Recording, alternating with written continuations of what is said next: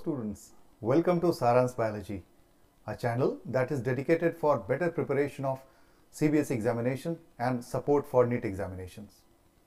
Today, as a part of our initiative, we are going to talk about a very important chapter from unit number 1 in class 12th, that is human reproduction. The chapter forms important component in terms of question that comes in CBSE examination as well as NEET examination. So let us begin. This chapter has been subdivided into some subparts, and as a result we are going to discuss about the male reproductive system in today's lecture. So in general, when we talk about reproduction includes a set of activities because continuation of species is a function of reproduction. And as you have already seen, reproduction can be of two types, sexual and asexual. Asexual reproduction, that's a general method resorted by lower organism where the offspring produced are unique and identical. But variation is the key feature that leads to evolution. So for variation, the organism has resorted to sexual mode of reproduction, or in simple word we can call it biparental mode of reproduction, where we find two parents and specialized cells, haploid cells called as gametes. These gametes come together, bring the genetic character and fuse to form the zygote, which in turn develops into the embryo. So in case of human being, we can look into this aspect in terms of several steps. Humans are viviparous and sexually dimorphic, isn't it? You can differentiate between a male and female based on the external genitalia. Also, they are different in terms of chromosomal constitution. Male has got allosomes or XY chromosomes, a part of autosomes, whereas female has got XX chromosome. So in this chapter, we will be talking about the structural organization of male and female reproductive system. So when we talk about the human reproduction, it can be subdivided into certain segments, which are gametogenesis, production of specialized cells or gametes. Insemination, once gametes are being formed, they have to be transported, right? Just as you have seen in case of plant, the pollination took place. Then event of fertilization, which results in the mixing of the genetic components.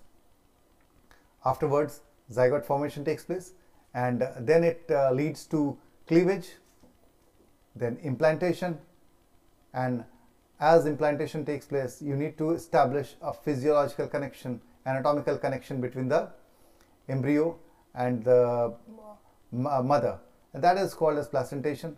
Then the period of gestation, the whole growth period, and ultimately the delivery that results in the coming of the baby to the world. So that comes under parturition. These are certain components. As you can look into the graphical representation here out, the gametogenesis, the formation of male gamete comes under spermatogenesis, whereas the formation of female gamete comes under oogenesis. The female gamete happens to be the ovum and male gamete happens to be the sperm. The event of insemination. Then we look into the fertilization, the cleavage, the implantation, placentation, gestation and parturition. Today we will be talking about the male reproductive system. How is it arranged? You know, male reproductive system is arranged in the pelvic region. It consists of a pair of testes, as you can find here out, testis, the singular, and when we write testes, then it is a plural. So a pair of testes, its extra-abdominal accessory ducts that ensures transportation of sperm. There are some accessory gland. Sperm does not itself constitute the semen. It is added by certain glands, and then it forms a semen, which is required for activation of sperm and fertilization. And the external genitalia, the one which ensures insemination or passage of the semen to the female reproductive tract. The frontal view suggests this is the testis, one on either side of the penis, and the duct that arising out of it. There is a structure here out, epididymis, then the vas deferens, and the vas deferens runs back and it connects to the seminal vesicle, forming the ejaculatory duct, and then the urethra continues in the penis. You can find here out some ducts are there, prostate gland, a big chestnut size gland here out, then some smaller glands, the bulbourethral gland, right, and of course seminal vesicle also secretes and constitutes part of semen. So this is the frontal view. You must practice from diagrammatic perspective, and the accessory external genitalia is a penis. So when we talk about testis, it hangs from the abdominal cavity with the help of spermatic cord, and testis as such, it is located outside the abdominal cavity, right? So it is extra abdominal. Why it is extra abdominal? We'll just come to know about it in a minute or so. हम बात कर लेते हैं कैसे testis located है. Testis एक spermatic cord से hang करता है जब आप बात करेंगे एब्डोमिनल कैविटी से, और ये spermatic cord is made up of certain covering, certain layer, जिनको हम ट्यूनिका कहते हैं, और उनके अंदर में आप देखेंगे स्पर्मेटिक वेन्स, उसके बाद टेस्टिकुलर आर्टरीज. ये पूरी कनेक्शन है. जैसे आप वायर की केसिंग देख लीजिए, wire is protected under casing, so the spermatic cord is just like a casing, right? So spermatic cord is made up of certain layers. We'll be talking about these layers, जिनको आप कहते हैं the different layer, the tunica vaginalis, the tunica albuginea and tunica vasculosa. हम उनकी बात करेंगे.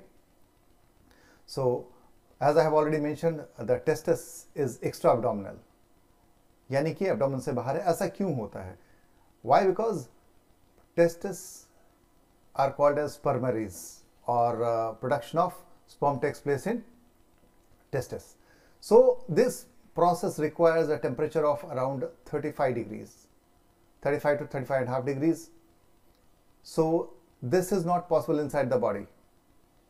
To provide a temperature which is 2 to 3 degrees less from the body temperature for production of viable sperm, that's why these structures, the testis hangs outside in a structure called as scrotum. As far as the size of testis is concerned, each testis measures around 4 to 5 centimeter in length. आप length की बात कर लें 4 से 5 centimetre, और 2 से 3 centimetre width, और करीबन 1.5 सेंटीमीटर से 2 सेंटीमीटर इनकी thickness. Individual wait is around 12 grams पर टेस्टिस. बात कर लीजिए इनकी कवरिंग की. सबसे पहले जो बाहर की कवरिंग है, the outer one, which is called as tunica vaginalis. ये एक flat disc like structure है which is located on the only one side. आप देखिए यहाँ पे it is located only on the one side, right? And it is made up of two layers, one parietal layer and one visceral layer, and in between there is a cavity. This cavity is filled with fluid, so it helps in gliding of testis. Maybe it acts like a shock absorber, right? So this is the one covering, tunica vaginalis. Then comes the second layer, the tunica albuginea. This can be called as the real protective covering, right?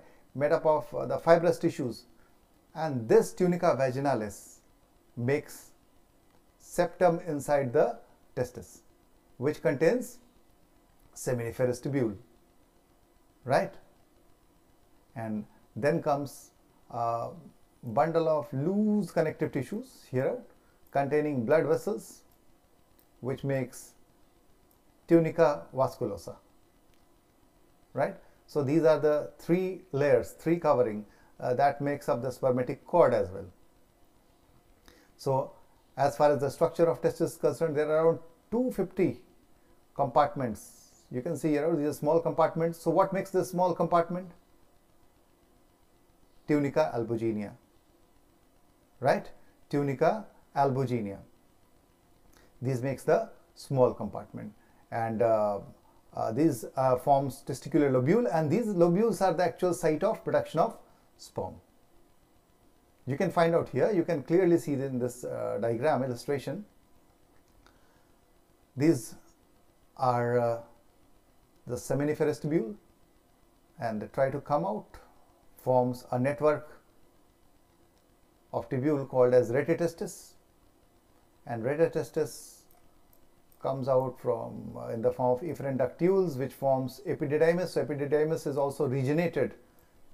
It forms a head region, the body region, and the tail region. Right? So, and ultimately this leads out through vasa deferens. That will be talking about.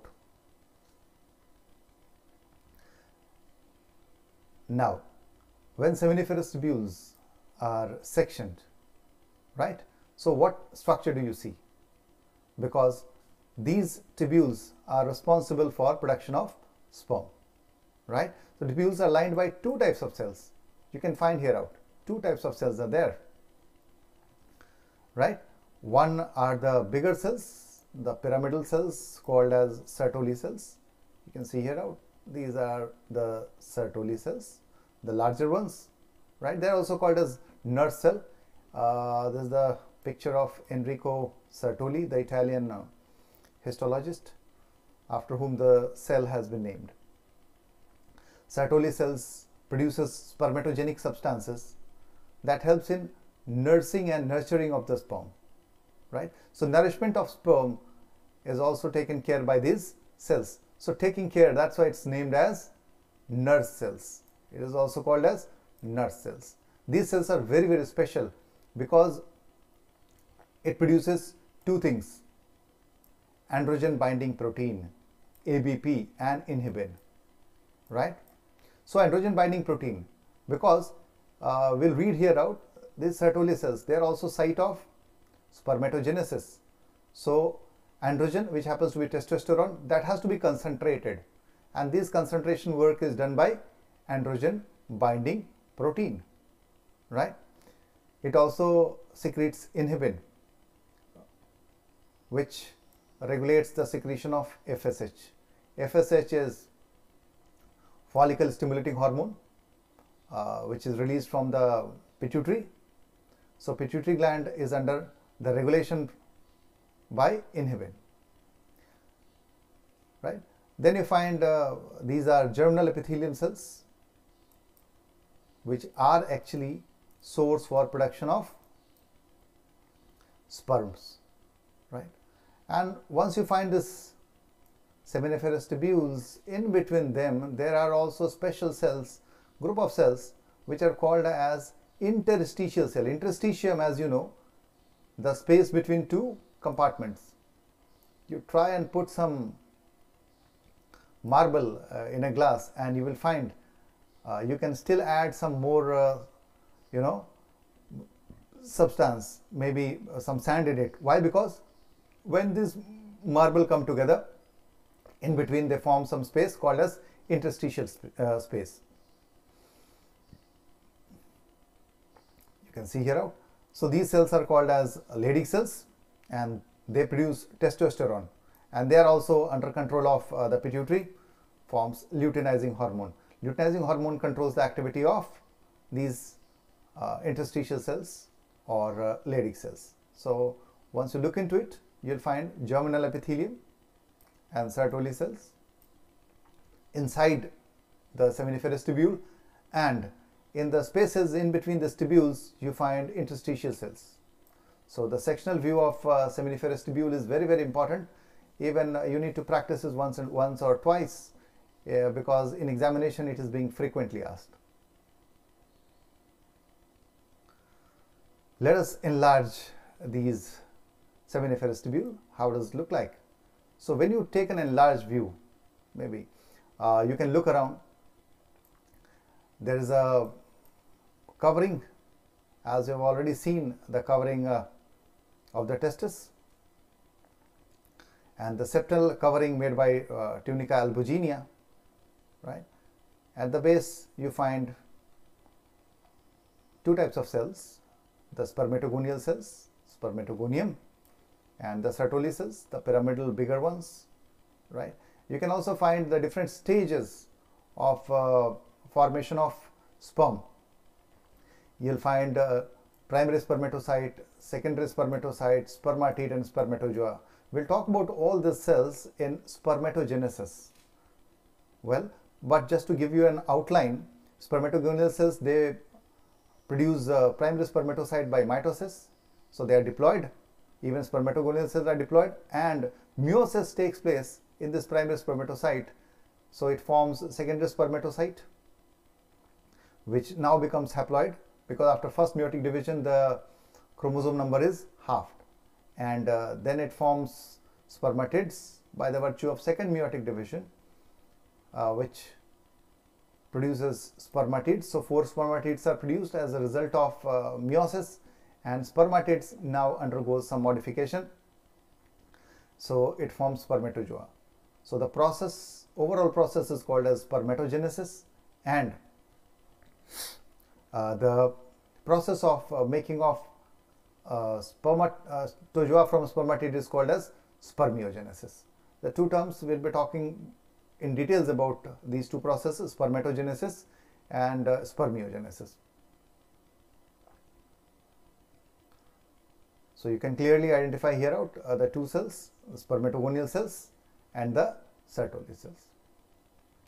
If you look at the precedence and sequence, as I have discussed, spermatogonial cells give rise to primary spermatocyte, then meiosis takes place, which forms secondary spermatocyte, continues to form spermatids, and then by the process of spermiogenesis, spermatozoa is formed. So this is how the enlarged view of seminiferous tubule looks like. Now we talk about the accessory duct, because we have now made, or sperms are being made, they need to be transported out. So a duct system is there. The finest duct, from the tubule you find all the ducts that arises, all tubule arising from testis. It forms a rete testis. This is the first part. It forms a rete testis, and rete testis forms the efferent duct, which is called as vasa efferentia, right? Vasa efferentia, which unites to form epididymis, long coil tubule, which it is a site of storage of sperm and also provide nutrition to sperm until they have matured.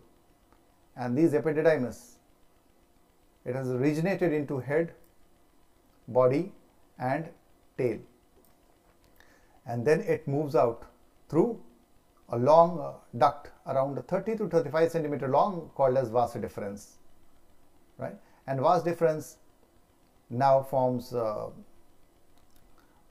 ejaculatory duct. How? Because now it joins with the duct from the prostate, urethra.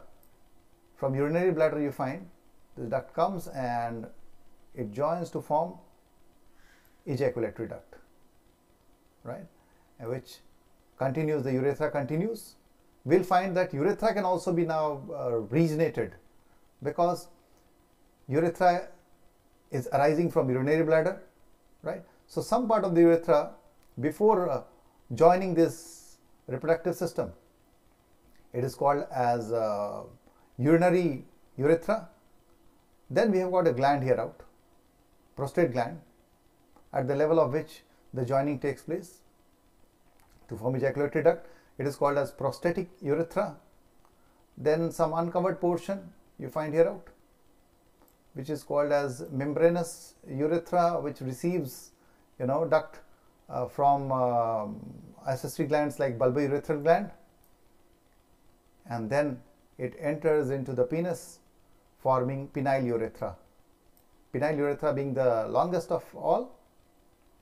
And you find there are two pair of sphincters, internal sphincter here out just before entering the reproductive system.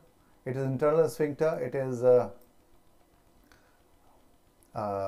autonomic, involuntary I should say, and then you have got external sphincter which is voluntary in nature. Now we should talk about the accessory gland, because sperm production has taken place but yet not it is functional. To make it functional and to ensure that it reaches the destination for fertilization, it needs secretion of certain gland for the purpose of maturation or capacitation and also for the purpose of nutrition. So this gland includes the seminal vesicle, as you can look into. They lead to this saccular structure called as seminal vesicle, right? They are paired and elongated, around 5 cm in length. It lies in between pelvis, lying in the pelvic region between rectum and the urinary bladder. It secretes a fluid which is around 7.4 pH, which is the body pH, and contains substance like fructose, prostaglandinin and clotting proteins. The major function is to neutralize the acidity in the male urethra as well as the vaginal tract. It forms around 60% of the semen. So 60% of semen is contributed by seminal vesicle, right? The other components are prosemenogelin, water, vitamin C, and fructose is the nutrition substance for the sperm. Then the largest gland, the chestnut shepherd gland, which is called as prostate gland. Prostate gland, just at this level, there is the union of urethra with that of vas deferens. Vas deferens and urethra that forms ejaculatory duct. So prostate also contributes with some fluid. Around 30% of the semen is derived from the prostate gland. It contains enzyme for activating prosemenogelin and clot liquefying enzymes like serine proteases, PSA and water. It contains citric acid and other enzymes as well. The pH is slightly acidic, 6.5. Then at the bottom you can find some specialized small glands, a pair of small glands called as bulbourethral gland. They are also called as Cowper's gland. This Cowper gland produces slightly alkaline fluid which contains more of mucus, and the major function is to provide lubrication during the sexual intercourse. So accessory gland, and then we talk about the external genitalia which delivers or which inseminates or transfer the sperm or semen into female reproductive tract. It is the penis, the muscular structure. It serves the dual function, that is it also serves the role of urinary duct, right? It is made up of some columns of tissues and there is no erectile bone inside. During copulation, it facilitates insemination and also passage for urine. So this was all about the structural organization of male reproductive system. Let's quickly look what we have studied so far. The primary sex organ being the testis, that means a pair of testes is found in the male and it is located extra-abdominally inside the scrotum. So the production of sperm takes place. So it's basically two roles that it plays. It produces sperm as well as it produces some hormones. As we have seen, the Leydig cell produces testosterone. So it has got endocrine role as well. Then comes the accessory duct, which is made up of rated testis, vasa efferentia, epididymis, vas deferens, ejaculatory duct and urethra. And in between, to make semen, there are some glands which are called as accessory glands. These glands includes seminal vesicle, prostate gland and bulbourethral gland or Cowper's gland, and the external genitalia or the penis. So this is what you should actually keep in mind when you are answering any question from male reproductive system. Let's look at few questions, sample questions from the board examination that CBSE asks. Draw a label diagram to show interrelationship of 4 accessory ducts in human male reproductive system. So you need to talk about the 4 accessory ducts here out, and draw a diagram of sectional view of human seminiferous tubule and label any 6 part out of it. So these are important from diagrammatic perspective. Well, this was what we had for you in this lecture. In the coming ones, we'll be talking about the organization of female reproductive system, how it is organized, and then after we'll be talking about some other issues like gametogenesis, and in subsequent part we'll be talking in details about the other points that we have discussed till now. Read your NCERT text carefully, and you can also write in the comment box what additional help you need. For notes and other material also you can request, which will be provided to you on your mail. Till then, happy reading, and keep watching the channel.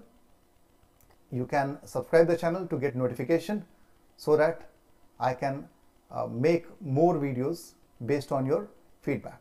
Till then, take care. Students, keep ahead of your friend by subscribing the channel and hit the bell icon to get notified if there is a new video coming your way.